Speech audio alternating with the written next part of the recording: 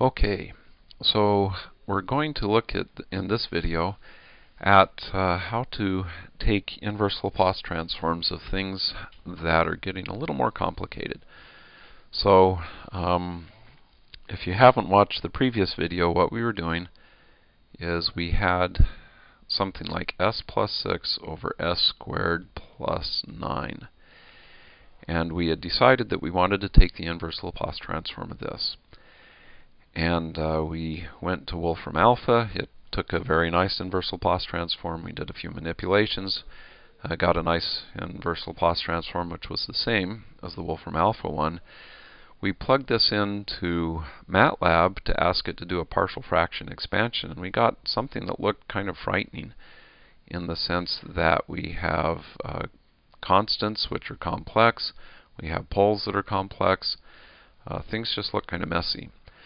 So what I want to do in this video is actually go through quite a bit of math to show what happens in this case and how what the answer we're going to get really is the same as the one that you get if you're doing the Wolfram alpha approach or the approach we did in the last video. It's going to be a little messy, quite a bit of math, and if you are allergic to a lot of math, then you can probably skip this. It won't be damaging to your soul. But you will probably spend the rest of your life wondering, how did that really work? So you decide. In any case, I'll go through the math, and then either at the end of this video or at the beginning of the next, this is turning into a pretty long sequence of videos, I'll talk about how to just look at what you get for the values of r and p, and from that write down what the time function is. It turns out that it's actually kind of slick. So if you're impatient, you just want to know how to do that, then fast forward to the end of this video or the beginning of the next, depending on how long we take with the ugly math. But if you want to know how things work, here's your chance to find out. So you'll remember that this partial fraction expansion is giving us something that looks like this. And we'll actually plug in the numbers we got from MATLAB. R1 is 0.5 minus j, so 0.5 here, and minus 1 times I, which again if you're an engineer is really j, over s minus 3j. That's what we have down here. Plus 0.5 plus j over s plus 3j. Okay, so far so good, hopefully. Now what I'm going to do is I'm going to take each of these guys and break them into a sum of two fractions. And the reason I'm going to do that is that will allow me then to recombine things in ways that make all of a sudden a bunch of stuff simplify out. So I have 0.5 over s minus 3j, and then a minus j over s minus 3j, plus 0.5 over s plus 3j, plus j over s plus 3j. Okay, so what I'm going to do then is combine, or at least collect, we're not combining yet, but we will be in a minute, the terms that have real parts as their coefficient, so that'd be these two guys, and then the terms that have these imaginary parts as their coefficients, which would be these guys. Okay, and I'll clean up a bit of stuff here. In fact, we'll actually just get rid of all this stuff so we have room to work with, and keep going. So the terms that have the real parts, this is going to be 0.5 over s minus 3j plus 0.5 over s minus, or s plus 3j. And then we're going to have a plus j over s plus 3j, that's this guy down here, minus j over s minus 3j. Okay, so we're making progress. So now we need to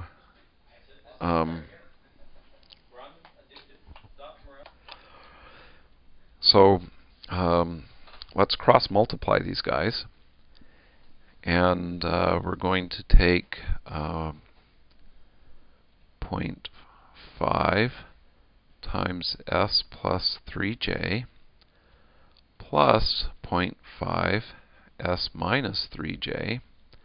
Okay, so I'm taking this 0.5, multiplying it by this 0.5 multiplying by this, so we've made a big mess. And now we're going to have s minus 3j times s plus 3j. Okay, and rather than work with the blue section, now I'm going to just keep going with this one until we come to a conclusion about what it looks like, and then we'll go back to the blue one. Okay, so 0.5 times s, this guy times this guy, plus this guy times this guy, is going to give us 2.5s times s, which is just s.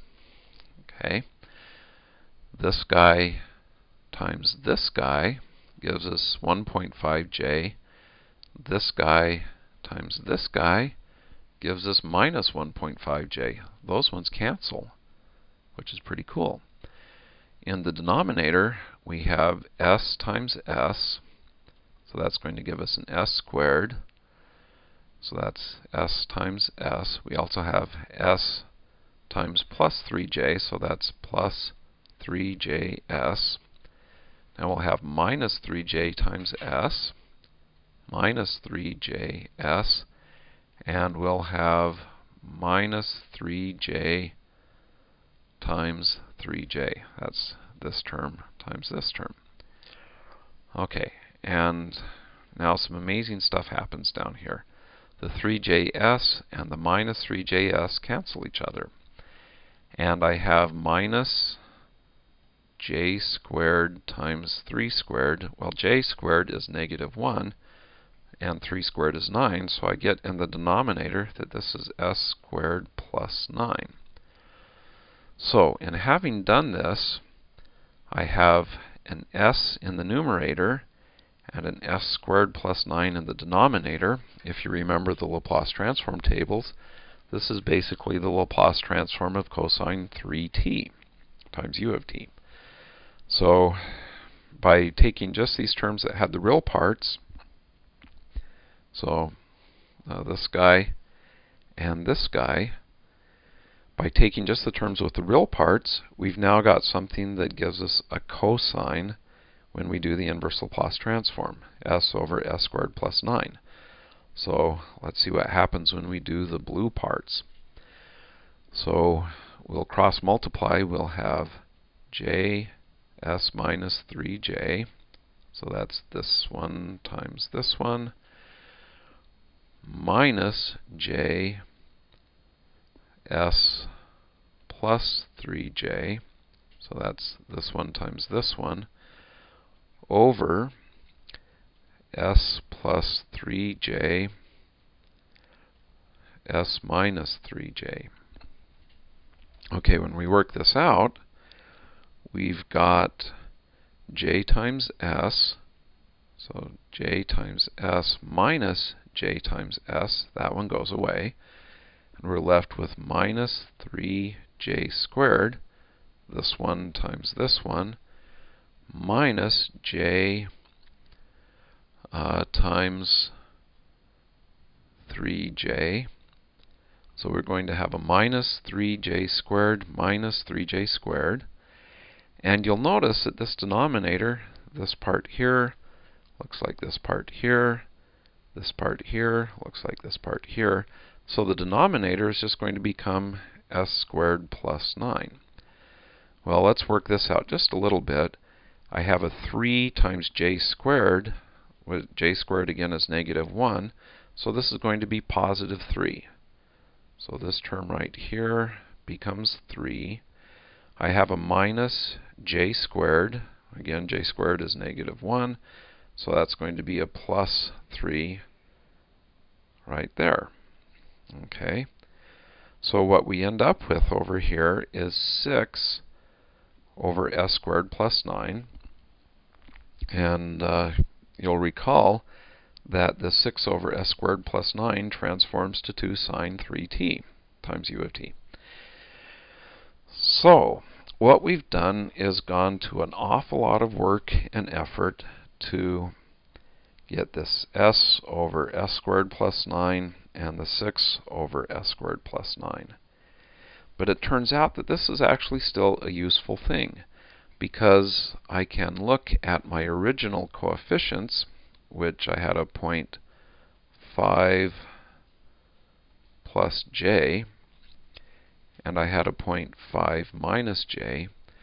You'll notice that this 0.5 is half of the coefficient in front of the s over s squared plus 9.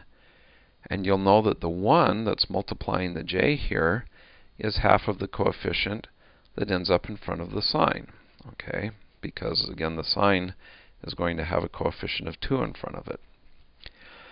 So by looking at this, we think, well, it might be possible to just look at the real and imaginary parts of our constants, and from that write down exactly what the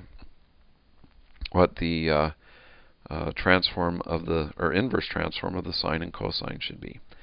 And it turns out that is truly the case. And we'll do that in the next and hopefully last video in the sequence.